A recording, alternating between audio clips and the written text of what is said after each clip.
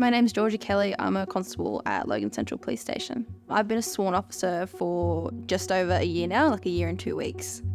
This past year has been a whirlwind. The personality mix, like when I was going through the academy, it was a bit all over the shop. Like, yeah, there was some people, like people from the army, but then there was other people that were school teachers. So you go from needing to be confident, but then you also need humility and kindness.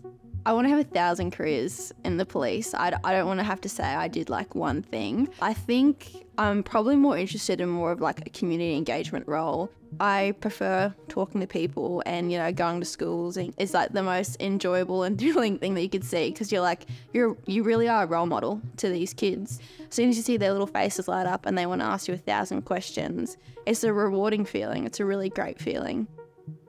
A really special moment, I was sitting with this aggrieved. We had taken her away from a really horrible situation, and I left the room, and when I came back, she had this little letter for me and this little drawing, and it said, it was like a quote of essentially like, just because you love someone doesn't mean you have to stay. And it was sort of a moment when you sit back and you're like, wow, I've made a difference in her life. It's a moment that I will always remember, and yeah, I'm sure I've made an impact on her. That's probably the most rewarding experience I've had. I've been in a few more wrestles and foot chases than I thought, but I wouldn't change it.